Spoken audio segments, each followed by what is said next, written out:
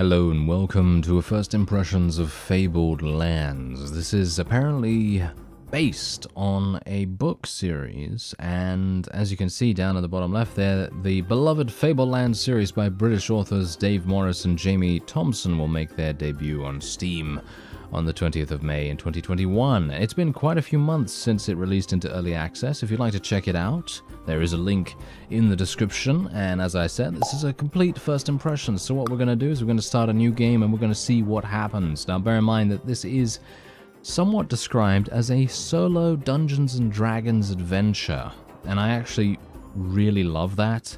I don't know about you, but I'm a big fan of Dungeons & Dragons and the way that the whole kind of thing works, you know, creating your own background, creating your own story, your legendary character, and seeing what happens to them.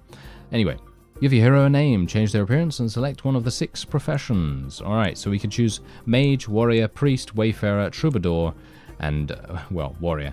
Okay, so Troubadour is a bard. Yes, the jokes about bards, we know them. Alright, I think I'm actually going to go for a rogue here. I actually quite like that. Grey Malkin. Oh, that seems like a pretty fun name, actually. Should we... Oh, I don't know whether I should go... you know what? I'm going to go for Sneaky Steve. There you go. I mean, how can I say no to that, right? I have to make some really, really stupid name like that. Some alliteration thrown in there as well. Why not? Okay, so let's go for classic difficulty. And these are our starting skills. Can I actually change them? No, it doesn't seem like it. But Shadow Dash seems pretty fun. And Poisonous Vial. You know me. In these kinds of games, I absolutely love poison and bleed effects and all that sort of thing. So it's going to be a lot of fun. Let's have a look and see what happens. Alright, so here we go. The Isle of Druids. The approach of dawn has turned the sky a milky grey-green like jade. The sea is a luminous pane of silver. Holding the tiller of your sailing boat, you keep your gaze fixed on the glittering constellation known as the Spider. It marks the north, and by keeping it to port, you know you are still on course. The sun appears in a trembling burst of red fire at the rim of the world. Slowly, the chill of night gives way to brazen warmth. You lick your parched lips. There is a little water sloshing in the bottom of the barrel by your feet, but not enough to see you through another day. Sealed in a scroll case tucked into your jerkin is the parchment map your grandfather gave you on his deathbed. You remember his stirring tales of far sea voyages, of kingdoms beyond the western horizon, of sorcerous islands, and ruined palaces filled with treasure. As a child, you dreamed of nothing else but the magical quests that were in store if you too became an adventurer. You never expected to die in an open boat before your adventures even began. Let's continue. Securing the tiller, you unroll the map and study it again. You hardly need to. Every detail is etched into your memory by now. According to your reckoning, you should have reached the east coast of Harkuna, the great northern continent, days ago. A pasty grey blob splatters onto the map. After a moment of stunned surprise, you look up and curse the seagull circling directly overhead. Then it strikes you. Where there's a seagull, there may be land. You leap to your feet and scan the horizon. Sure enough, a line of white cliffs lie a league to the north.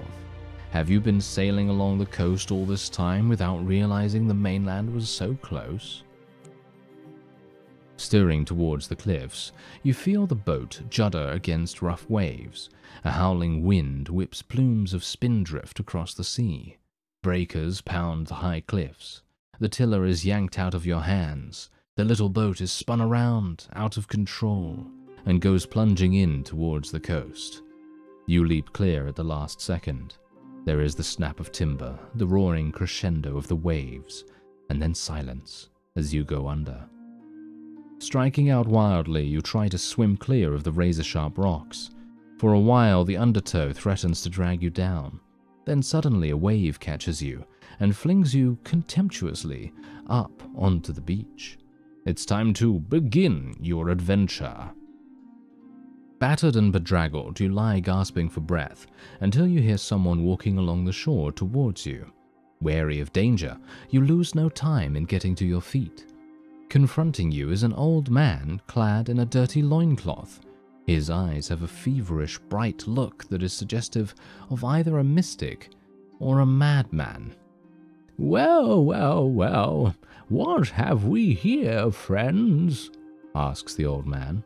He seems to be talking to someone next to him, although you are certain he is alone. "Looks like a washed-up adventurer to me," he says in answer to his own question. "All wet and out of luck."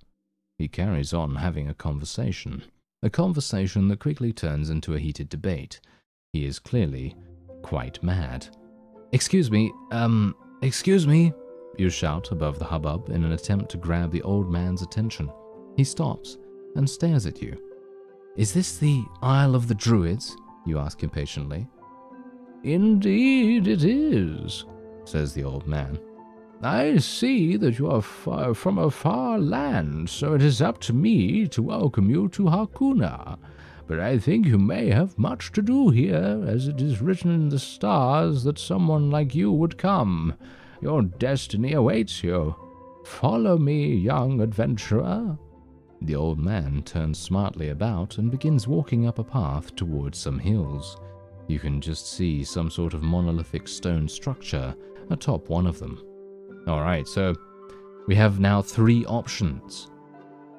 We can follow the old man, we can scour the remnants washed ashore, or we can explore the island on our own.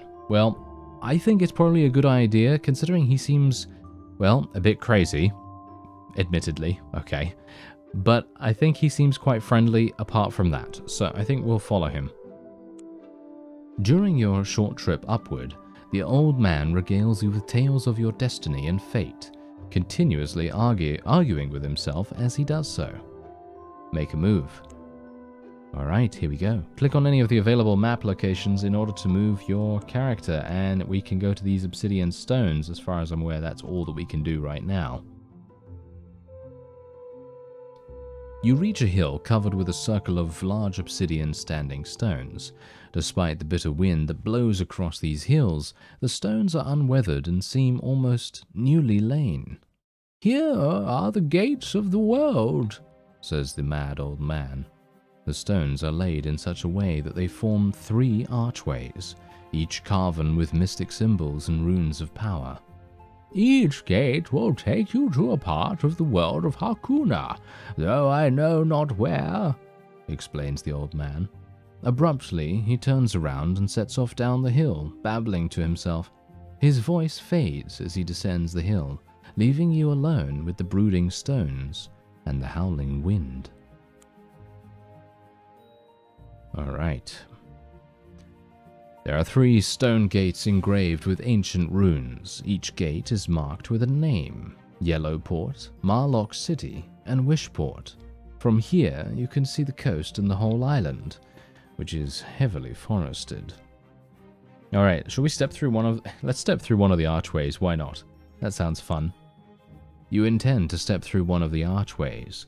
Let us step through the Yellowport arch. You step through the archway. Immediately, the symbols on the stone begin to glow with red-hot energy. Your hair stands on end, and your body tingles. A crackling nimbus of blue-white force engulfs you. The sky darkens, and thunder and lightning crash and leap across the heavens. Suddenly, your vision fades, and everything goes black. When your sight returns, you find yourself at the gates of a large city set on an ochre-colored river. A vile stink of brimstone permeates the air. You wrinkle your face up in disgust and gag involuntarily. "Welcome to not Newport. No, that's not Newport. It's welcome to Yellowport," says a passing merchant. Yellowport is the 2nd largest city in Sokara. It is mainly a trading town and is known for its exotic goods from distant Ankonkonu, way to the south. The stinking river brings rich deposits of sulfur from the lake of the Sea Dragon down to the town, where it is extracted and stored in the large waterfront warehouses run by the Merchants Guild. From here, the mineral is exported all over Hakuna. Unfortunately, all that sulfur has its drawbacks. The stink is abominable, and much of the city has a yellowish hue. The river is so full of sulfur that it is virtually useless as a source of food or of drinking water. However, the demand for sulfur, especially from the sorcerers' guilds, is great. Politically, much has changed in the past few years. The old and corrupt king of Sokara, Corin VII, has been deposed and executed in a military coup. General Grieve Marlock and the army now control Sokara. The old council of Yellowport has been indefinitely dissolved, and a provost marshal, Marlowe's Marlock, the general's brother, appointed as military governor of the town. To leave Yellowport by sea, buy or sell ships and cargo. Go to the harbor master. Alright, so we can now go and do whatever we want to do. So I suppose we should probably go and explore, shouldn't we? You walk around the smelly streets of the sulphurous city. The market is large and busy. At the corner of Brimstone Plaza, gigantic braziers burn sweet-smelling incense in an attempt to overpower the rotten egg smell that permeates the whole city. There are many stalls and goods to choose from. Your adventuring instincts push you to explore some of the back streets.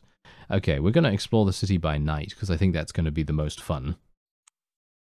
You set out to explore the city of Yellowport at night. Unwholesome though it is, with its reeking air and dusty ochre streets. Okay, head for the head for the rough part of town. Let's do that. I'm actually wanting to get into a fight, if you couldn't believe it. While making your way through the back streets of the poor quarter, you are set upon knife-wielding thugs who intend of relieving you of your purse. Okay, talk your way out of this. We have to make a charisma roll, yes, and now this is where the D&D sort of aspects come in. You decide to try and talk your way out of the situation. Roll 2 dice and you score in the given ability. To succeed in a task, you must get higher than the difficulty. Alright, so I have an odd of success of almost 92%, so we should have a pretty easy time of this. There you go. Successful charisma roll. The thugs are confused by your rhetoric and leave you alone. Alright, there we go. Okay, so that was that. That doesn't seem to really help us that much. Let's go and speak to the Marshal, shall we? You wait several hours to be seen by one of the Provost Marshal's aides, a certain Captain Royser. Okay, convince him of your loyalty? Yeah, convince him of your loyalty. I can make another charisma roll. We have a 58% chance. Let's try it. We made it. Nice. Captain Royser is impressed with your claims of loyalty to Sokara and decides you could be useful to the Provost Marshal. The Provost Marshal is a rich and powerful man, cunning and capable. I have need of someone like you, he says. A group of rebels loyal to the old king are hiding out in the cold bleak mountains. Their leader, Nergan Corin, is dangerous to us, as he is heir to the old throne and a rallying point for the rebels. Penetrate their stronghold and slay Nergan Corin, and you will be richly rewarded. I could promise you 500 shards and a title if you succeed. Alright, let's take it, why not? I think that's really fun. Cold Bleak Mountains. Alright, new information was added to your log. Click the quest log at the bottom of the screen to access it. So you can see that right here. Kingslayer is currently very hard. So probably a good idea not to do that just yet. Very well, says the Provost Marshal and dismisses you. You leave the palace. Click on the compass button on the minimap at the top right corner of the screen to open your world map. Important quest destinations will be marked on this map. There's the world map. So you can see here that this is a very large game as well, because you can see this is where the first quest is, this is where we currently are, and we are going to be able to, I think, I would assume at least, be able to explore most of these areas on the screen. So that is pretty cool in my opinion. Alright, so. Right. I don't even know where to go right now. Should we go into the tavern? Let's go into the tavern. The Gold Dust Tavern is a plush inn besides the city gates. The tavern costs you 1 shard a day. Each day you spend here, you can recover 1 stamina point if injured, up to the limit of your normal unwounded stamina score. Well, obviously I don't need to do that right now, so that's obviously where we go to heal ourselves if we come under attack, I guess. Let's go to the harbor. Okay, I have 16 shards right now, so we can get a passage to the Isle of Druids, or we can get passage to Marlock City, or we can buy a ship. Unfortunately, as you can see right here, you're gonna need 250 shards to be able to get that. You can also buy cargo if you want to do some trading, and you can also get a crew. Obviously, that is very, very much free because these are press ganged, and that's not going to be too good. Okay, well, I could get a passage to Marlock City. Can I leave? Yes, I can. Look at that. I can literally just leave the city and I can go somewhere else. You can drag the camera. Okay, well, let's go over here first. You are on the cobbled road between Yellowport and Marlock City, and is well kept by the Sokaran military. You spot a man up ahead, striding towards you. Suddenly, 5 or 6 bandits appear from the wayside to assault him.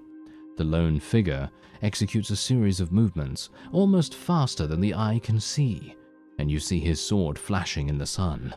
Moments later, the bandits are all lying dead or dying around him. You stop to compliment him on his swordsmanship. The man, a grizzled veteran of many campaigns, regards you with steely grey eyes and says, "I have learned much of the arts of war in my time, it is true." Impressed by his skill and demeanor, you venture to ask him to teach you some of these arts. He looks you up and down with a critical eye. Alright, we have an 83% chance of doing this. Let's cross our fingers. We did it. He seems to see something he approves of because he says, "Perhaps, but first you must prove yourself. There is a knight, a man of great evil. He is known as the Black Dragon Knight. Defeat him in battle and I will teach you. Bring me back his black dragon shield as proof of your valor." With that, he turns away and walks. Well, technically he turns and walks away. Alright, there we go, the Black Dragon Knight.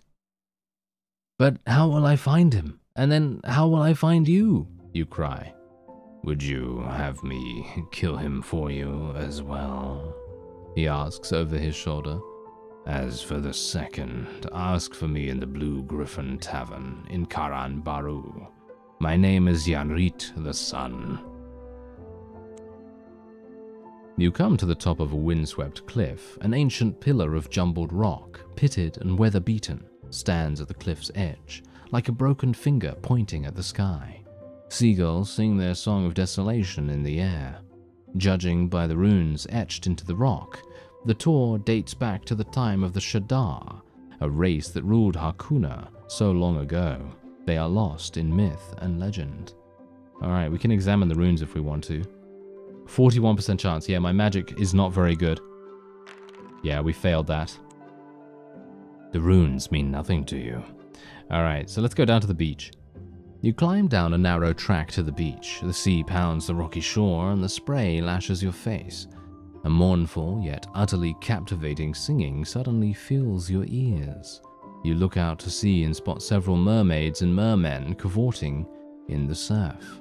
"Come, come to us," one of them calls in a lilting voice that fills you with a yearning desire to plunge into the sea and swim out to them. We have a sanctity. No, I have a sanctity of 1. I am going to die. What do you bet? Oh dear. Your mind falls into a waking dream and you walk lazily into the waters. The merfolk, laughing and singing, take you down to their undersea home of living coral even, where they stop you from drowning with their fairy magic. They keep you for several weeks until you are no longer an amusement to them. You wake up. No doubt I'm going to have lost some stamina. What do you think? You wake up, as is from a long sleep, with only a shadowy memory of your ordeal to find yourself washed up in the harbor of Yellowport. You have lost all the possessions you were carrying, but you still have your money. Really? Okay, so what did I actually even have, to be honest? Because I'm not entirely sure. I mean, did I have... I don't even know. Did I have some equipment or anything? I don't think so, to be honest. I do have the ability to do some damage, as you can see right here. So I should be all right. But anyway, I think that's going to be it for this video. If you would like to check out Fabled Lands, then you definitely should through the link in the description. If you really like D&D, if you like text-based games, if you like choose your own adventures, if you like RPGs, this is going to be right up your street.